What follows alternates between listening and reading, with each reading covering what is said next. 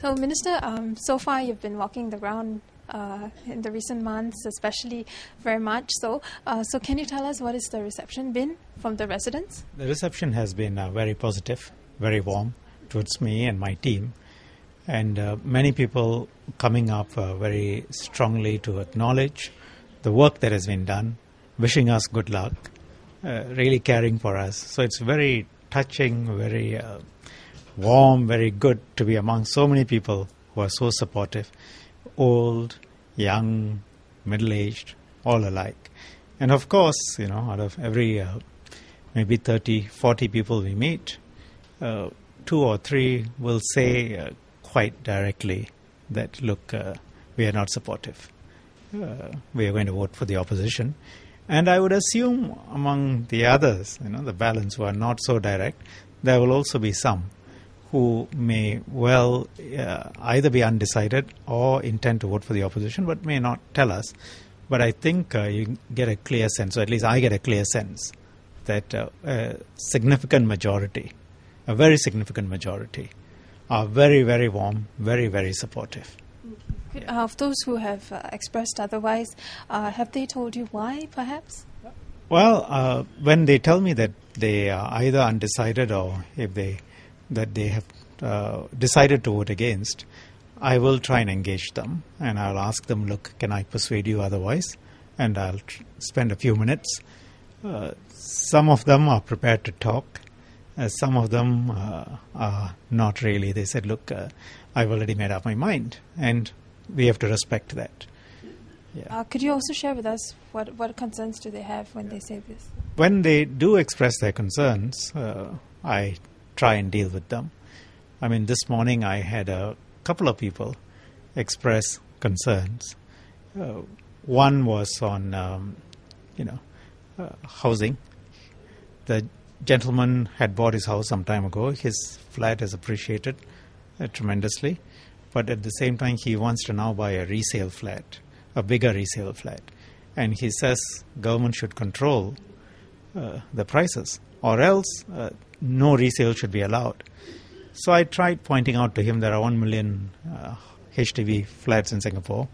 Many have been bought by people who have paid a certain price and who expect to be able to sell it as an asset. People may need to sell it for a variety of reasons. They may want to downgrade. They may want to, do other things. Not many people will just give up their home, of course. But if they sell, it is usually with a view to replacing it with something else. But people will want the option of being able to sell. Not that they must sell or that they will sell, but it will be very difficult for the government to say to them, you cannot sell. I tried explaining as an absolute condition.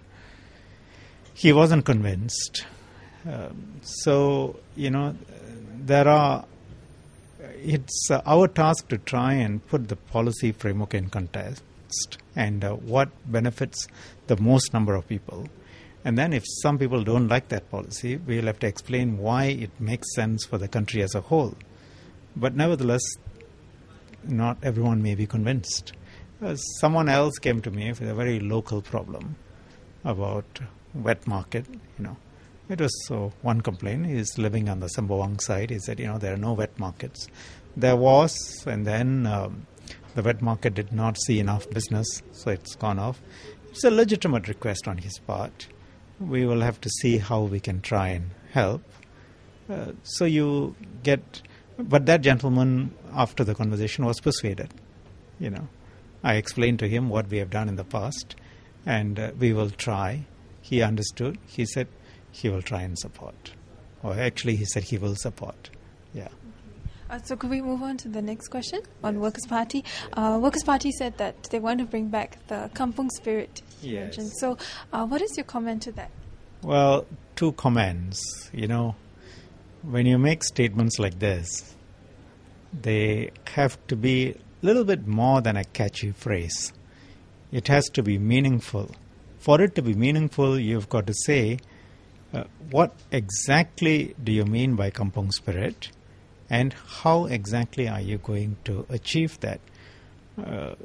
What I can see from the little that has been put out, and not much has been put out, it's quite little, it's sort of, recalling the halcyon days of the past, 30, 40 years ago, at a slower time, with farms, with everyone knows each other, and there is a certain spirit within the community, and we are going to try and bring that back.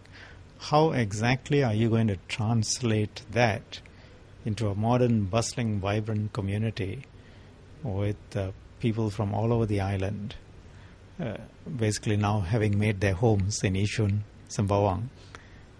It's not quite clear to me, and they haven't made clear either. But you have to realize all of us in our individual wards, whether in Yishun or in Sembawang, have been doing something to create a community bond, a very strong community bond, and that is very evident in this area through our grassroots organizations, through our temples, through our social organizations. We bring people together. We have series of events for residents of the various HDB blocks, block parties, floor parties, temple events, a variety of events aimed at senior citizens, young kids, younger people who want adventure outings, whole series of things, and we try and create the bonds, the linkages, and by and large we've been successful. So I don't know whether the Workers' Party is saying that they will do something beyond that, and if so, what? Yeah.